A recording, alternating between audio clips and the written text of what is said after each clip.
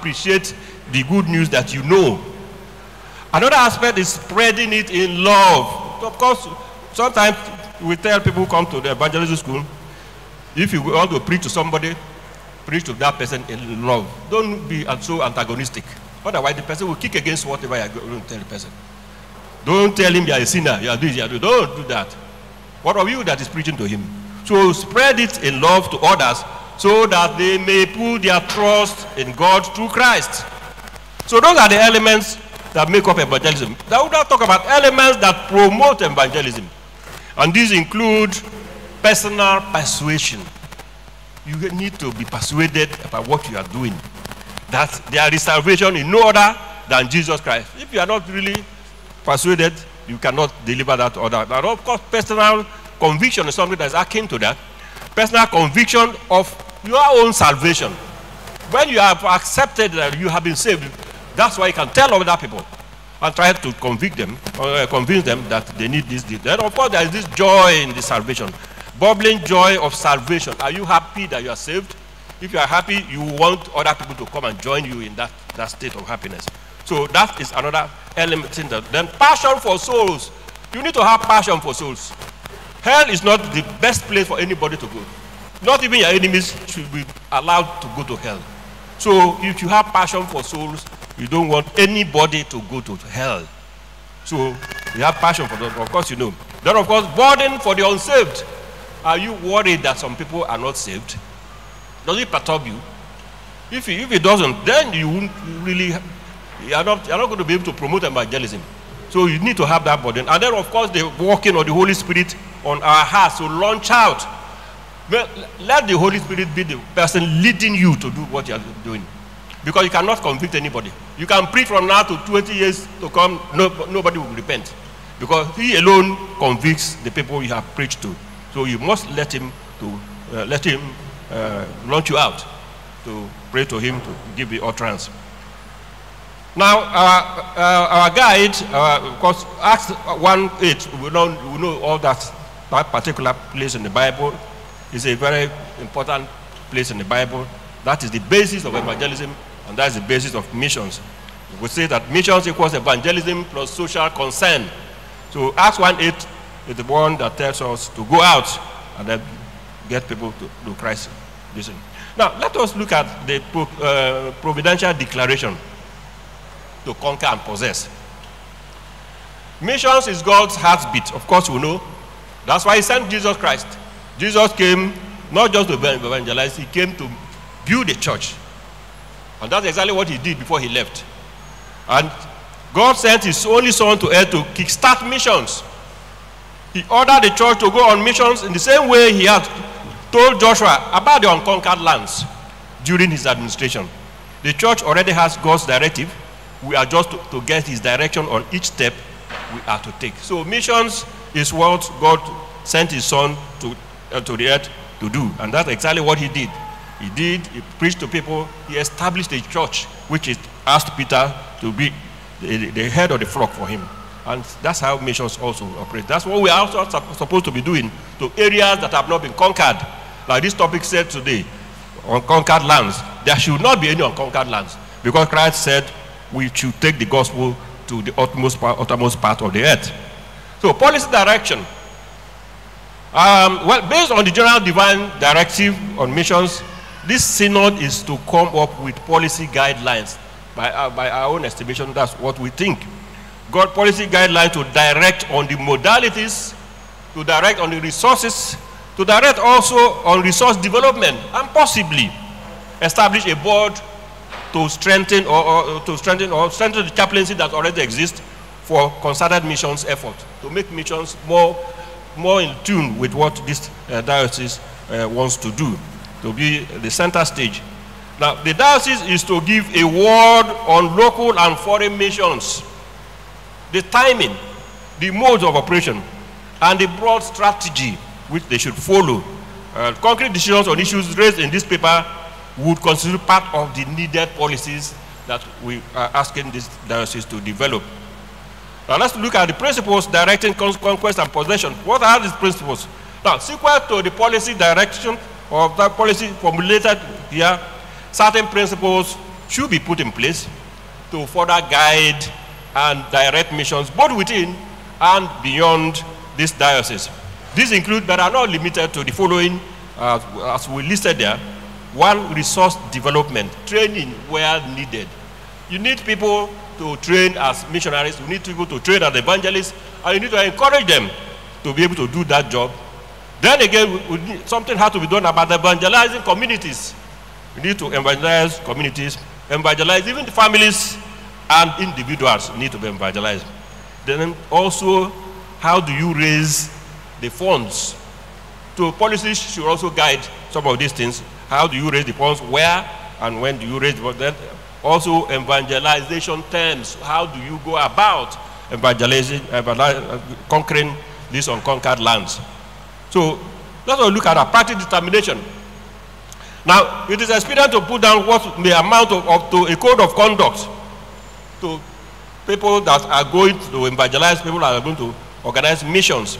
If you look at Matthew 10, 1 to 15, and Luke 9, 1 to 13, it sort of gives us a guideline, a code of conduct for people who are supposed to go into this area, how they should behave. If you look at that, let me just mention one or two things, a few things that those places tell us. One, preach. He told them, preach about the kingdom of God. That's what mission is all about. It's not about telling people to go and get plenty of money to develop wealth and become all that. Preach about the kingdom of God. That's what Jesus Christ told them. That's what he had them to preach about. And also he told them, give freely. This word that they have received, give it to people freely. Don't let people come, they should sow seed before you tell them what to do. No. Give what you have gotten from Christ freely to people. Let them also get it free. Also, he said we should accept hospitality. Not just that, we didn't ask us to ask people to pay for what you are giving to them. But if they do give you something, please accept hospitality. Just as in the church here, hospitality is welcome. Also be polite, because you told them, greet the people of the house when you go there. Be polite to the people you are evangelizing. And also, but if your words are not received, you should depart that environment.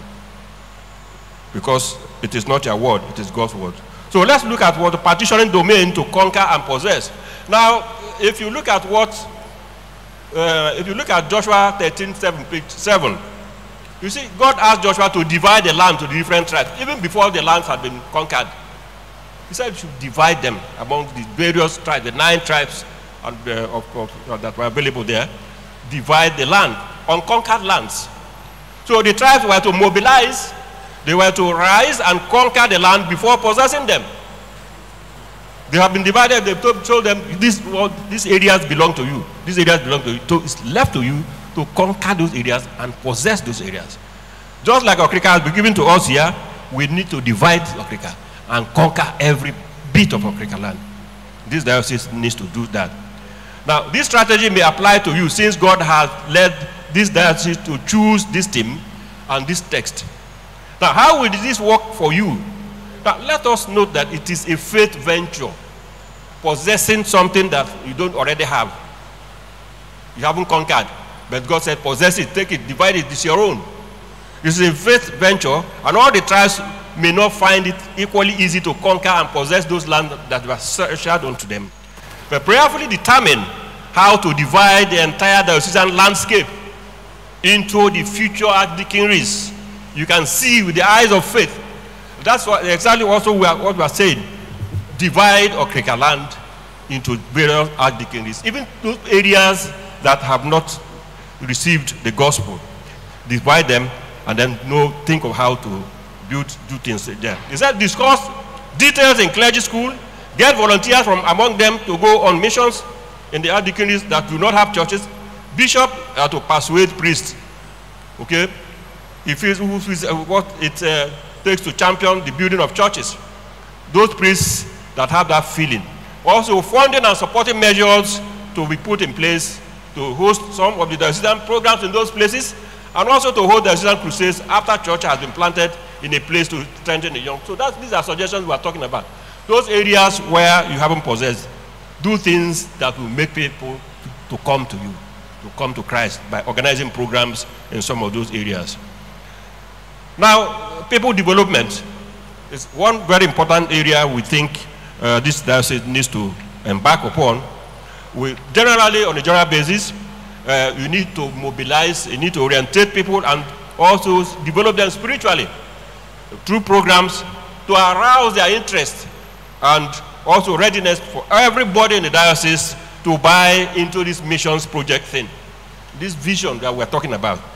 The entire diocese needs to be mobilized, not just those who are willing to go. And then secondly, the priests themselves. Many retreats for priests until majority realizes and keys into the missions vision and project of the diocese. So even the priests need some sort of mobilization so that they will catch the vision. Because not all priests are inclined to missions and evangelism. So if we do that, probably they will now become more interested in that. So to pursue the congregational enlargement for the next 5 years, because we think that if we continue this, if we do this, their congregations will increase, will enlarge as time goes on. Then, of course, he talked about archdeacons to be relieved of parish responsibilities so that they concentrate on championing or planting of churches and congregations enlargement drive in their archdeaconries. Then the laity, the laymen of the church, like we should develop a strategic plan to raise missionaries, raise financiers of missions, and also to encourage missionary visits. This should be done by lay people. Now, until every parishioner catches the missions fire, you may not be able to succeed. So we need the laity to be really co-opted into this vision so that they too may join, because the priest alone cannot conquer the lands of Okrika. The laity need to be around. There are more laity people than the priests, of course, you know. 98% of the church consists of the laity, consists of laymen and not the bishop, not the ordained. So people also, we're talking about the arms and units of the church. We suggest that each fairly strong arm or unit of the church should be assigned a missionary archdeaconry to help plant churches. Those arms of the churches that are vibrant, that are financially buoyant, to please try and be encouraged to do such things. To raise funds for the work and workers in the assigned archdeaconry. Also, a reasonable timeline to be given them with close supervision by the diocesan board. That's another suggestion. So, power demonstration. Now, the gospel according to St. Mark attaches power to the Great Commission. Those who believe will have power to cast out devils. So you can make them to even do that. So you have power within you as a missionary, as an evangelist who is going to do that. But the gospel of Luke, of Matthew says the Great Commission is based on the authority Jesus himself was given. Because Jesus said, all power has been given unto me. I said, so because of that, I said, therefore, go ye and preach the gospel. Because all power has been given unto me. Because of that, he authorizes us to go. He authorizes us to go. So that's what Matthew said. Now, the Diocesan Missions Board or chaplaincy to ensure and work out how power demonstration can be used to advantage and the glory of God. So the Diocesan Board should please try and do that so that it will work out. That it opens doors and it opens people's hearts to accepting Christ. It has also the propensity of changing negative perception about our church as powerless. People think the Anglican church cannot do some of these things. They don't believe that we can do that. And I think we can even do that better than those who have been doing it, who think they do it better. So if we venture into it, we will do it a lot better than they are already doing. So these 5-finger posture and gifting encapsulate power, which we must rise to use. Power pulls out crowds, and now, through groaning, intense prayers, now, of course, this is achievable.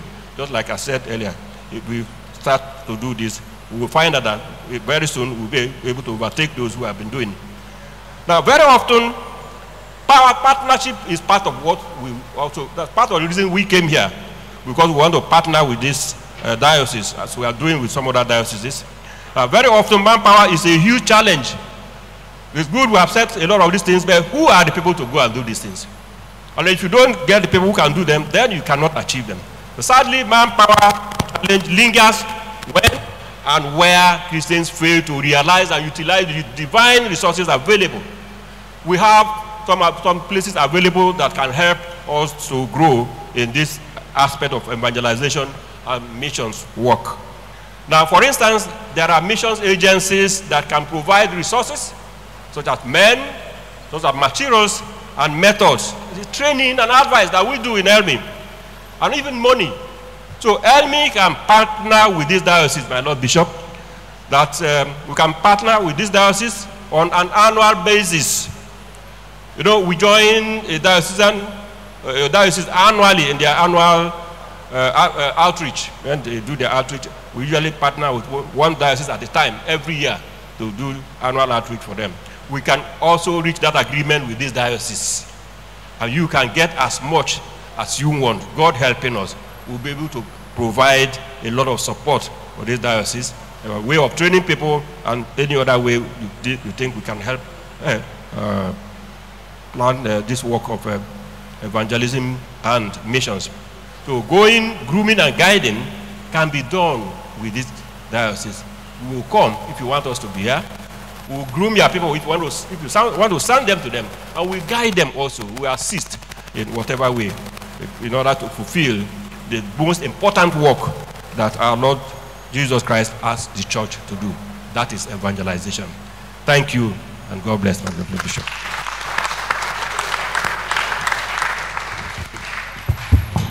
Thank you, Prof. Please, it is now open for discussion, questions, contributions, reactions for the next 30 minutes. Please, the communique/pastoral later committee, get ready immediately after now for your first reading.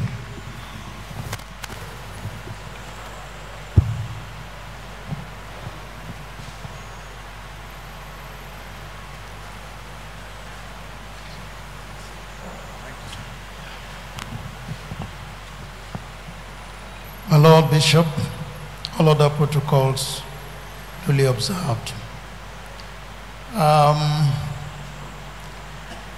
We thank you, guest lecturer on mission and evangelism. The issue of mission and evangelism, I think, is something that has been going on for a very long time. People go out to reach out to people, inviting people, sending tracts, and all of that. But in recent time, I come to discover we have much more challenge before us. A situation where you find people of the same faith, possibly of the same church, who rise from the rank and file and then now come to discover that what they have been studying over the years might not be true, and come up with, well, let's say, new theology, propound theories around the Bible, so to confuse and cause, confusion in the minds of people who have believed over the years. And so I'll give you a few instances. For example, we are talking about evangelism, winning of souls. At the global level, at the global church, in particular in Anglican church, recent time you discover, people who have been in faith for a very long time later discover there is nothing wrong with gay marriage. And then go ahead to wed them or give them place in the house of God. At another time, you discover that a professor in religious studies, a man of God, a servant of God, a priest, studied African traditional religion and eventually became a professor, and discovered that African traditional religion offers more blessing than even Christianity. Right in the heart of the church, divided the church. So with the understanding of a lot of inventions, new understanding of the Word of God, translation, transliteration, we are having more confusion in the minds of those who listen to us. What other new strategies can we can we come up with so to work together in synergy to propagate the gospel of the kingdom? Because I see a more confused state of mind of our congregation and of our church. And I pray that the Lord will help us. Thank you.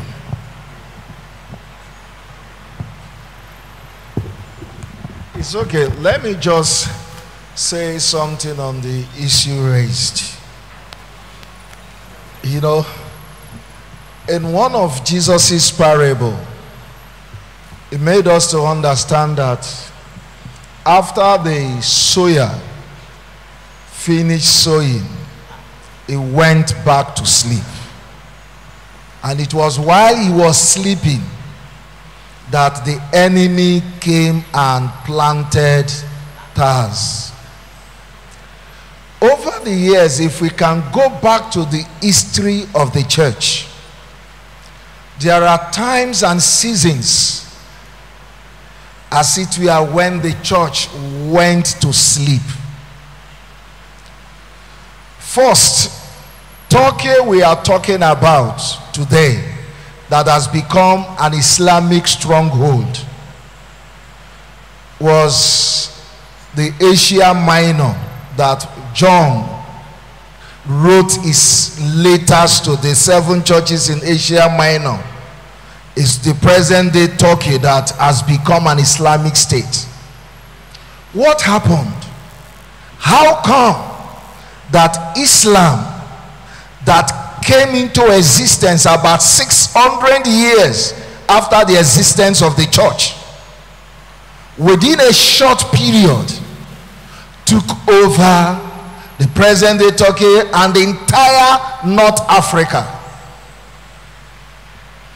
Saint Cyprian of Carthage that said, where there is no bishop, there is no church. One of the church fathers we celebrate was from North Africa. In fact, outside a council in Jerusalem, the first ecumenical council of the church took place in North Africa. But where is North Africa in Christianity today? The church went to sleep, and the enemy is always awake. You know, anytime I study the book of Esther, there is something that challenges me. When Haman made up his mind to destroy Mordecai and the Jews, Bible said he cast pearl for how many months? For 12 months, for 365 or 66 days.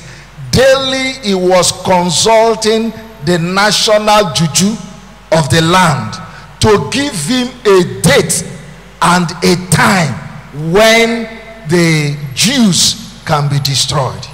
He was doing that every day religiously. What was the church doing at that time?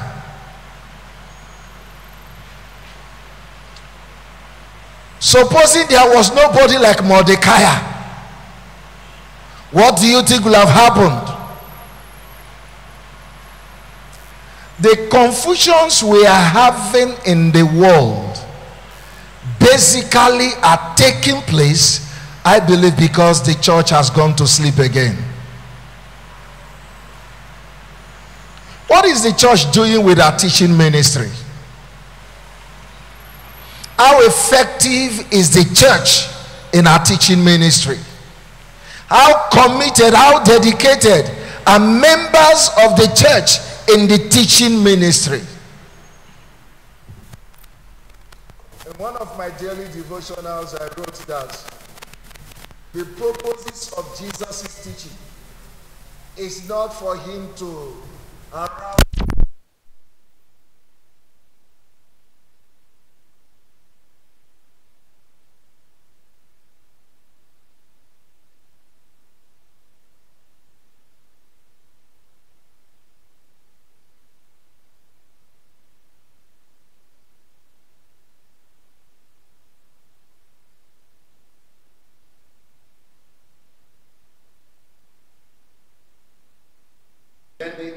Jesus' teaching ministry has been defeated.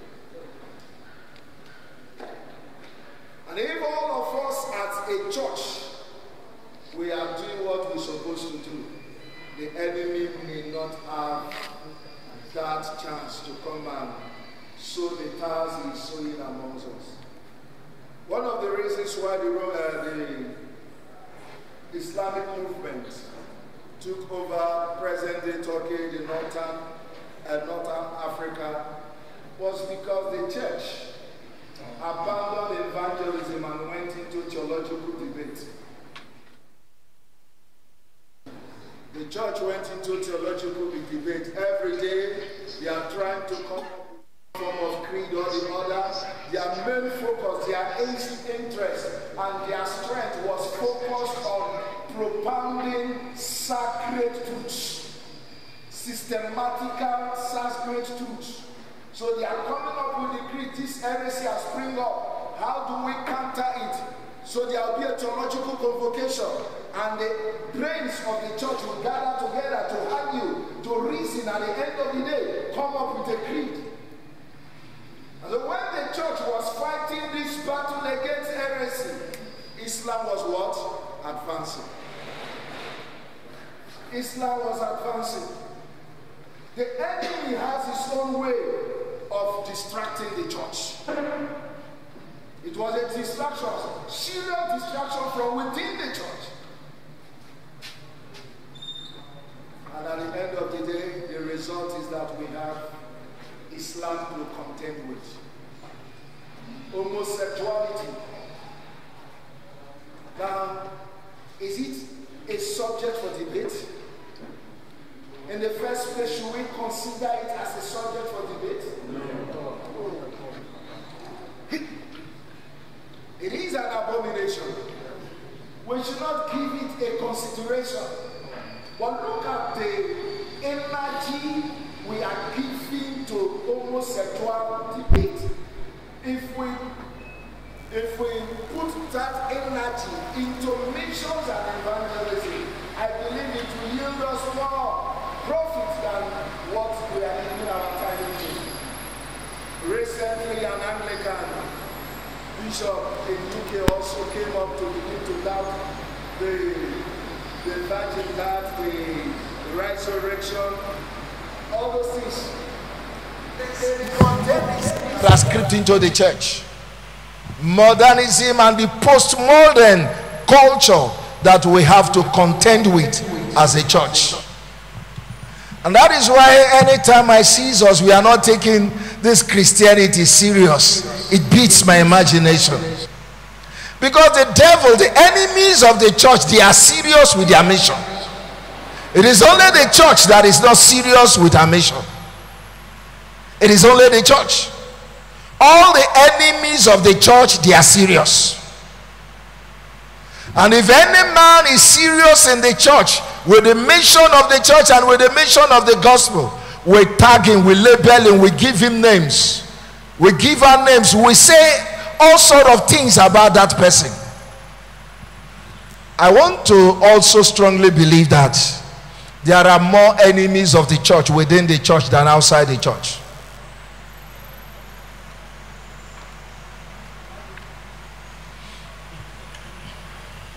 It is a problem.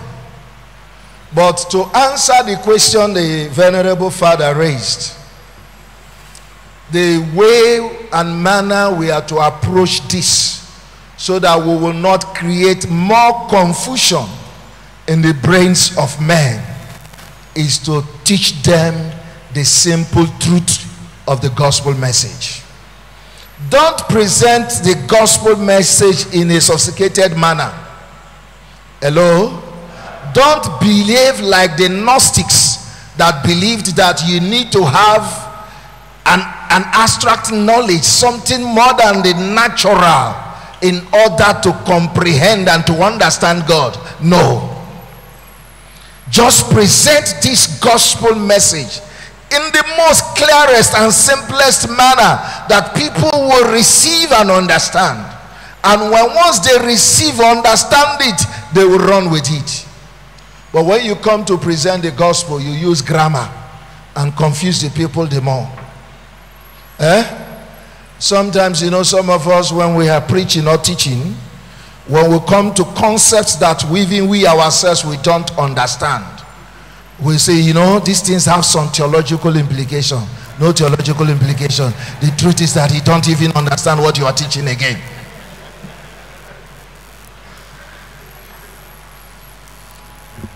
Preach simple message. Teach simple knowledge. Guide the people right.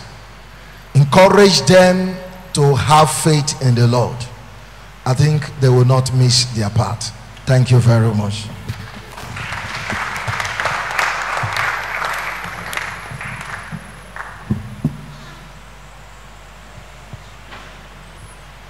Yes, sir.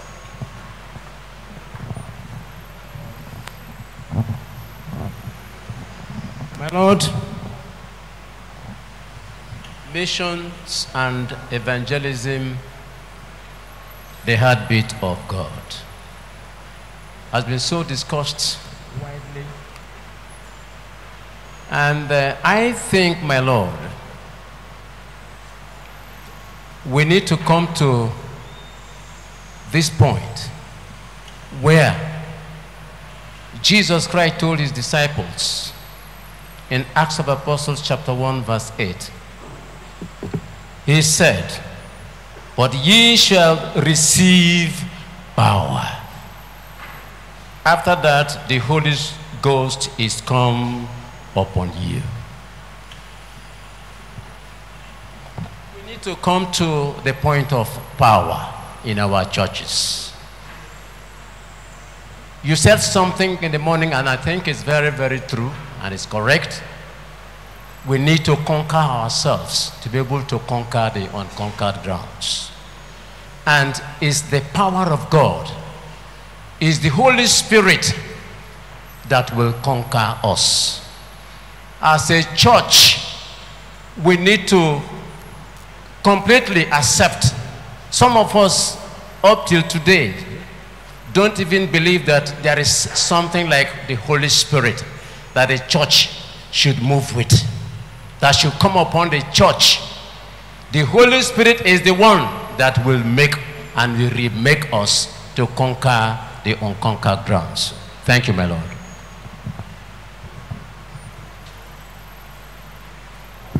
Any other one?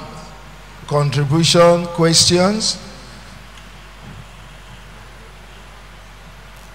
It's okay, sir. Okay, sir, before you, let's take one more.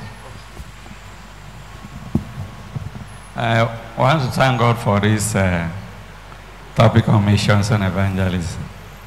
Like my brother said, I think we should have a teaching about the Holy Spirit. We are just scratching. I think my Lord Bishop should have time for us to know about him. Without him, there is no church. We just read the creed. There are things we're supposed to know about the Holy Spirit. Speaking in tongues, to know about him, a personal relationship with him, is beyond speaking in tongues. And until the church knows who the Holy Spirit is, he is our companion. We have to commune with him, relate with him, until you have an in-depth knowledge of him. Then evangelism shall be very effective. You know something you would we need to know the man, the chief evangelist in ourselves in the church. And I pray that the bishop may have time so that we should have more study about the Holy Spirit. Thank you very much. Thank you. Swala, come to the front.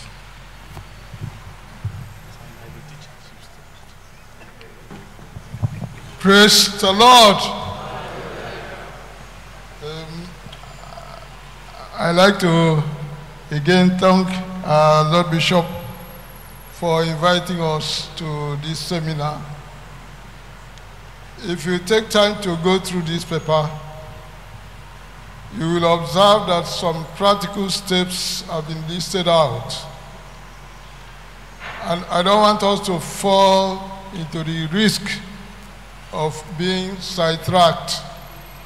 If, for example, there are some of the suggestions made here or recommendations made which we don't agree with or we don't understand, we are here now. Put us onto the firing squad and fire us.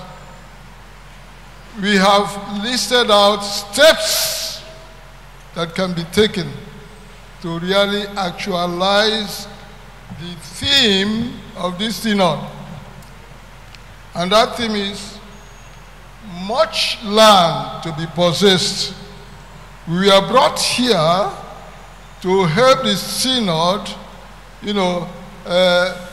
try to think of how to possess that much land that has not been possessed. And we've taken time to list out steps here. We have talked about policy guidelines from the diocese. We've talked about, taking some various arms of the church, giving them assignments to go to the field and preach the gospel, establish churches. And I tell you, in our Anglican church, we have lots and lots of resources that are wasting. Nothing stops us, for example, from telling the Council of Knights, this is your area of focus. Go and establish churches. Go to the youth fellowship. This is your own area of focus. Do that. And then go to the CMF. This is your area. Mothers Union and the WG. This is your own area. And by the time you give them those kind of assignments, you will definitely see people who are on fire for the gospel.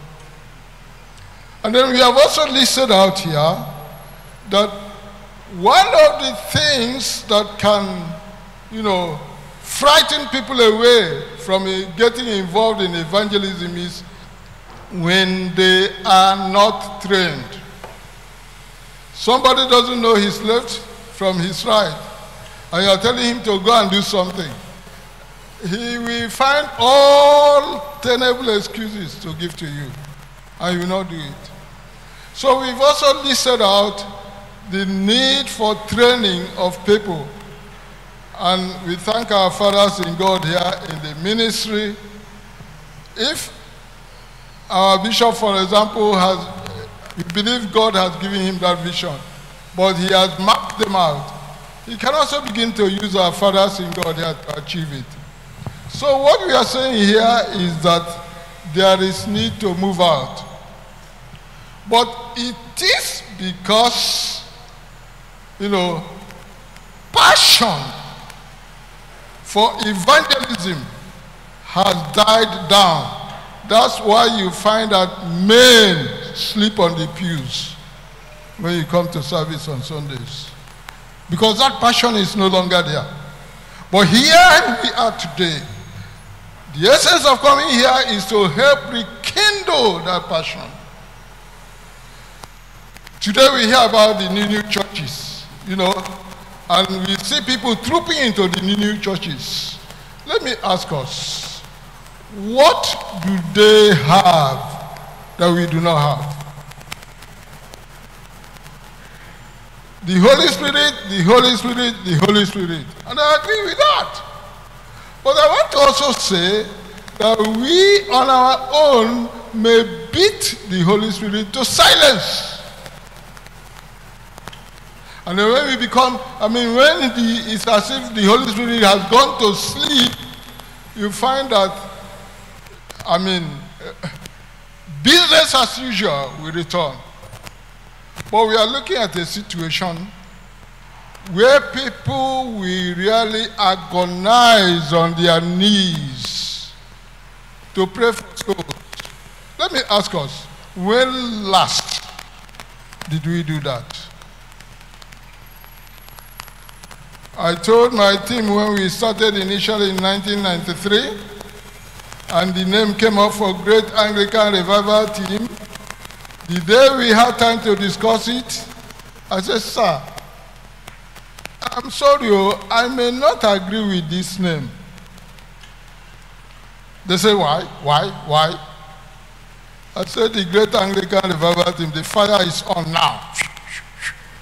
And churches were being established, crusades were being held. Suppose there comes a time when the team, the revival inside the team had died down. Who will revive the team? And that's what we have suffered in our Anglican church. But we believe and trust God that that fire will be rekindled again. And the Holy Spirit himself will begin to demonstrate his power in his church. Thank you very much. Thank you very much. You want to say something? Thank you very much, sir. On behalf of the Diocese of Okrika, we stand to thank you and the Prof for coming to share with us in this our synod. Thank you very much. The good Lord bless you in Jesus' name.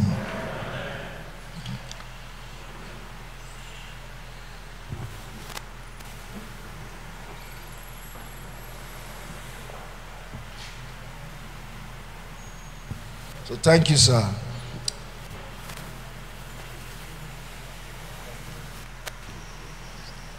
Praise the Lord. All right. Now that we are done with the seminar, I think we can just say a little about the Holy Spirit, something that is raised, and maybe also discuss the issue of the church's finance, maybe in the next 15 minutes before we take the communique, then take the revival hour and close for the day. Just turn with me to 1 Thessalonians chapter 5 and read verses 19 and 20. 1 Thessalonians chapter 5 verses 19 and 20.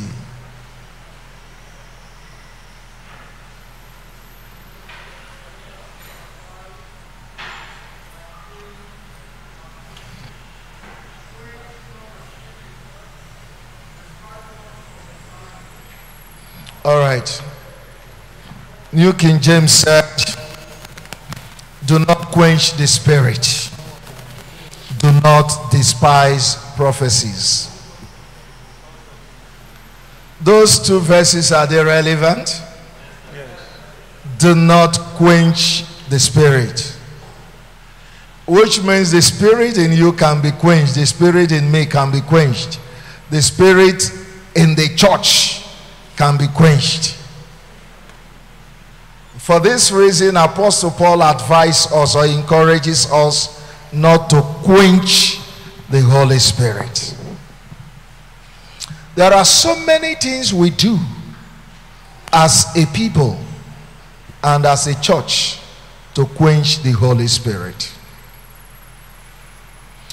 First, we quench the Holy Spirit by our sinful acts. Sin is one basic thing that quenches or silences the Holy Spirit in us. Number two, we deliberately come up with traditions, with ideas, with structures that quenches the Holy Spirit. The Holy Spirit is a dynamic spirit. It chooses to operate any form, any way he wants to operate. But unfortunately, some of us, we have brought out bottles. We have put the Holy Spirit in the bottle. And we have said to the Holy Spirit, listen now. This is the shape you must take in all circumstances and situations. And when once the Holy Spirit is not taking the shape we have given to him, even when he is speaking to us, we are not listening. You know that? And that is where we have the basic problem in the church. It is not that we don't know about him. As Orthodox Christians, every year we dedicate a day unto him, and we call it Whitsuntide. Abi? It is a day for the Holy Spirit. We chant him in our canticles. We sing him in our hymns. We read him from our Bible, and we celebrate him on the Feast of Pentecost. Yet most of us don't believe, or some of us don't believe in his existence and in his operations. Maybe we are not open to his movement, and up to now we are not ready to open our hearts unto him. It is a problem. Actually, Jesus came to establish a church, and he did establish the church in his death and resurrection. But the church was only inaugurated on the day of what? Pentecost. The church was only inaugurated on the day of Pentecost. It is not today that the church will decide and say that we no longer need the Holy Spirit. We have listened to your suggestions. We have heard you. But I believe strongly that every one of us here, we know of him. Maybe we have not encountered him. Maybe we have not, or not all of us have experienced him. But we know of him. And I believe strongly that if you are open enough, if you allow yourself to be assessed by him, you will encounter and experience him. But remember, one way that we quench the Holy Spirit is by despising prophecies.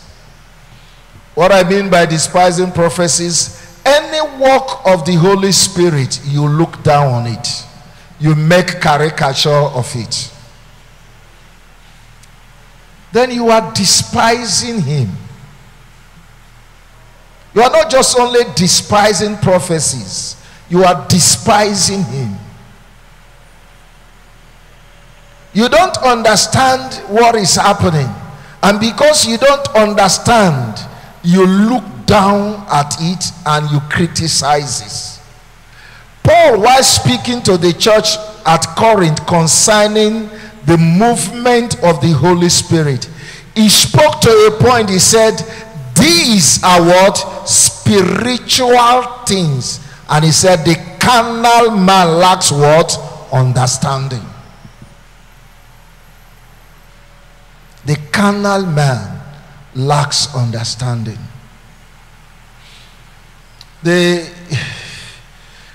Some years ago, I was pastoring one church, and one day my treasurer came to me and he looked at me and he said, "Sir, do you know that if one is not educated, one cannot really be an Anglican?"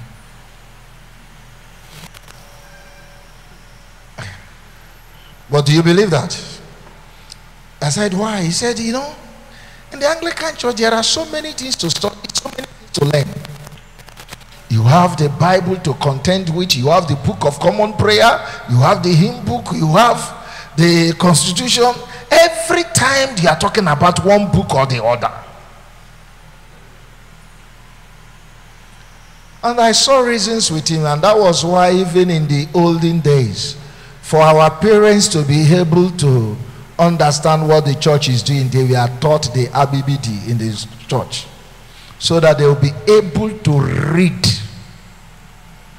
the Okrika text and to sing the hymns in our language. But I don't know the passion, the devotion our forefathers had when it comes to studying to know, if the present generation still has that passion. Again, how many of us are willing to actually teach the present generation. So many of us, we have become busy, including church workers. We have become busy that we don't even have the time to teach our congregation. Some of us, we have not even taught ourselves. We have not studied, according to Apostle Paul saying to Timothy, study to show yourself a workman that has been what? Approved by God. We have not studied to that level that God is now approved of us. We can stand at any time to teach. And when we are teaching, we are rightly dividing the word of truth. We must come to that level.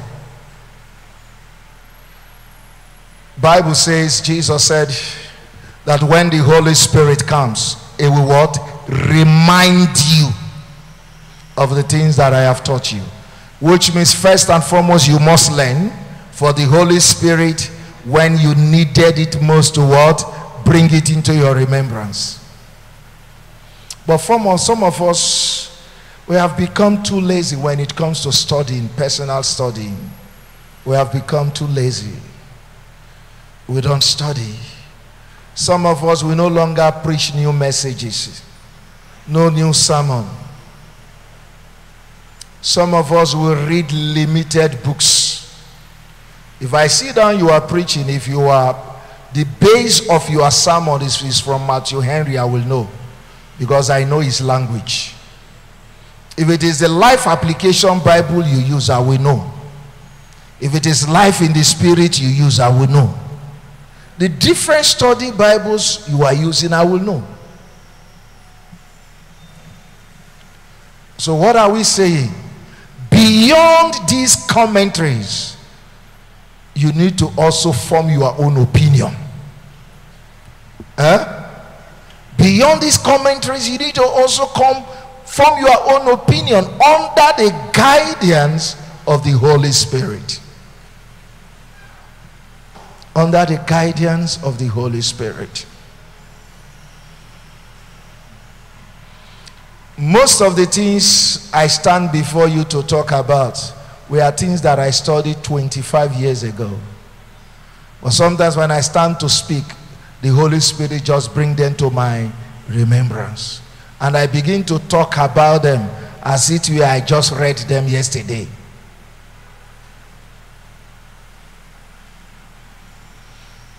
You need to be accessible by the Holy Spirit. That is the most important thing.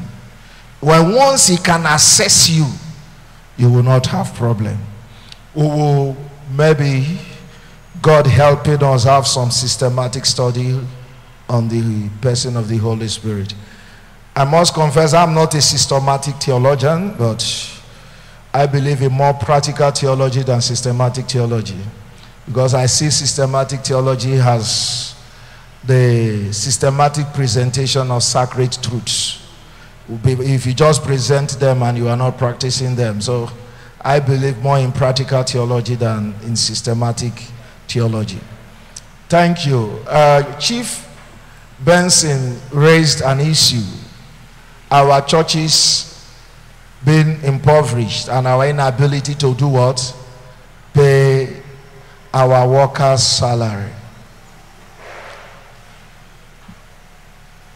A divine of old, I did not even meet him in the ministry, but when I came into the Anglican clerical ministry in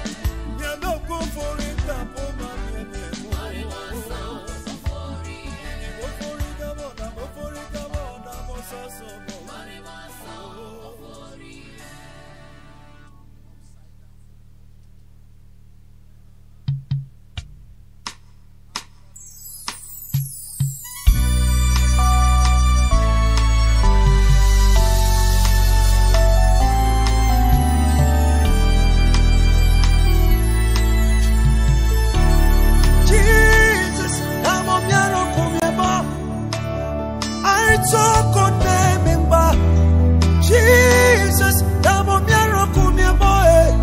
Yanga that rock, to me. Jesus, Damo Miracle, my boy. I retalk on member. Jesus, Damo Miracle, my boy. Yanga that rock, to me. Arimba say.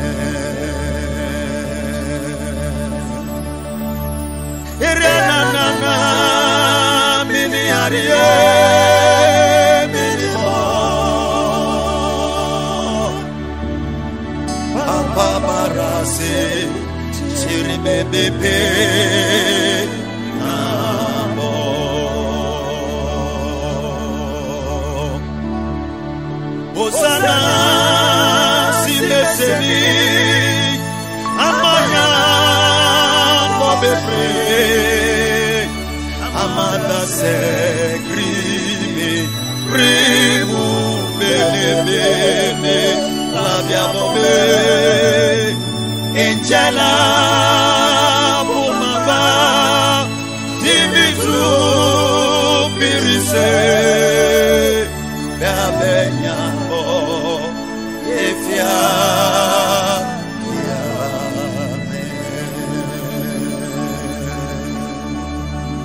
mo beabeniamo efia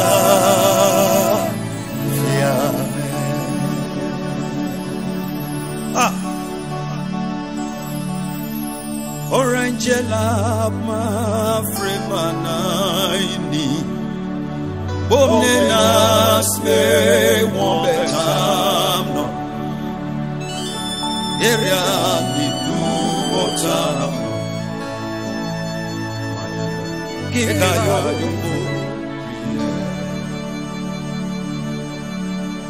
Dupaye miemo Dupaye miare Dupaye miare Dupaye miare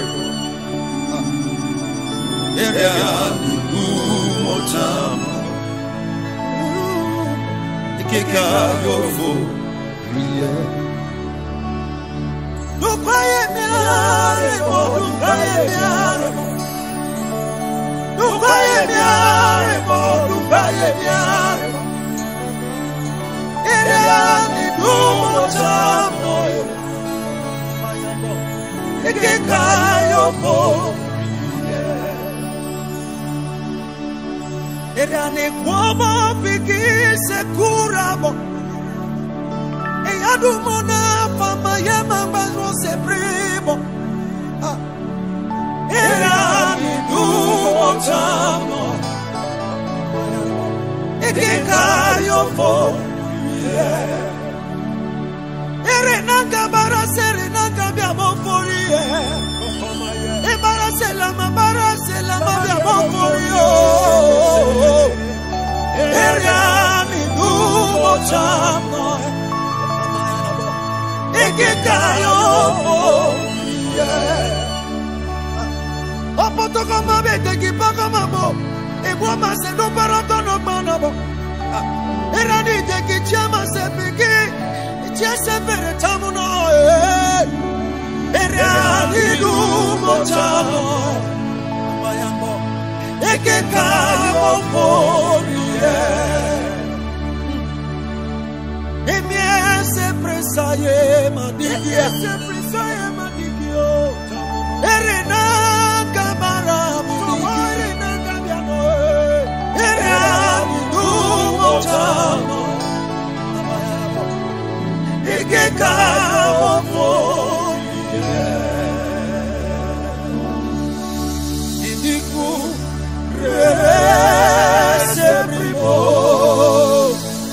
Viegno pacifico Iniku rese primo Viegno pacifico Ci favore mañana mo Ipru kana Iniku rese primo Viegno pacifico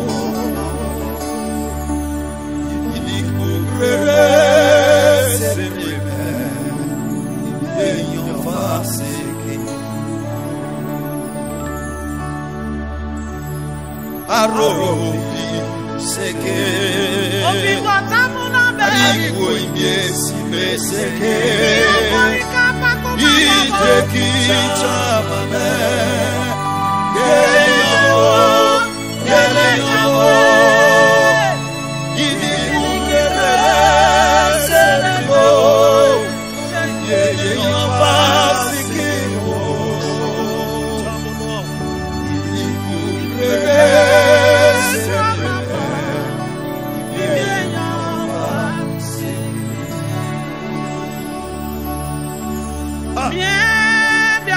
Okrika boma para chani pere pere tamunombe si apuke ba wante no ochime ori mangengera na telipa koma ja besi bane no chene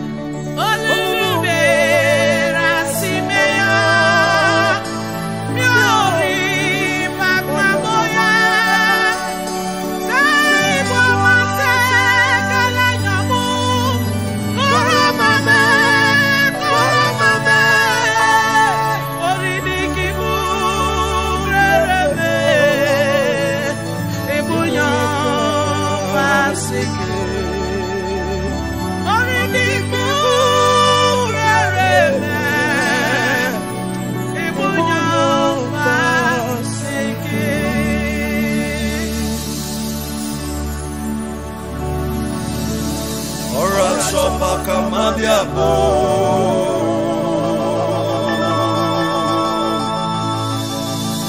Ora chopa kama biabe. Ora chopa kama biabo. Yano ora chopa kama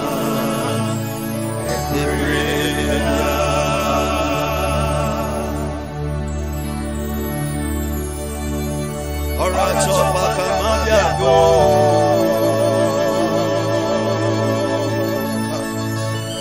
Ora chopa kama biabe. Ora chopa kama biago. Yango ora chopa kama ebrevia.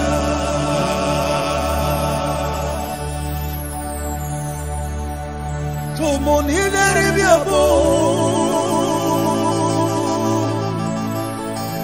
Tarakapu idike sema biabo Mina poso ise bie barama biabo Yango gora chopa kama Ibrivia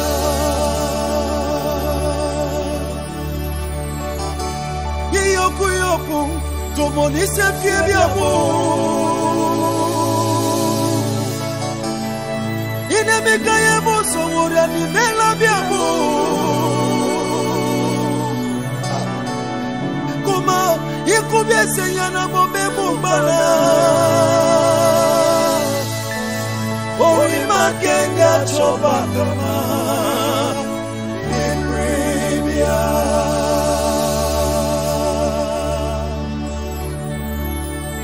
Ora chopa kama biabo.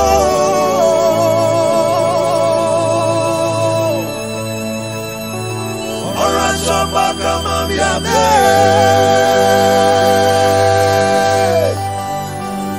Ora chopa kama biabo. Nyambo ora chopa kama Ebrevia.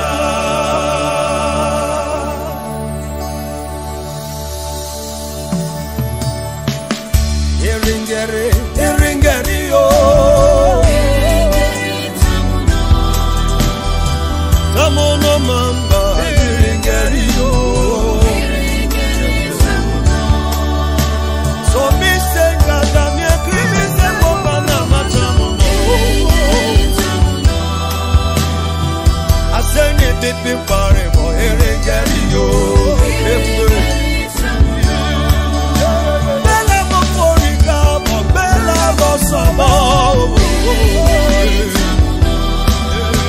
Para tua Okrika, para tua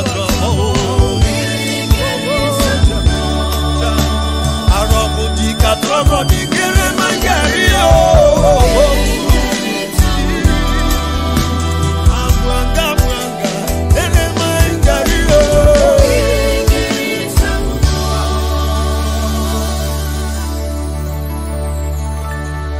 Nyando.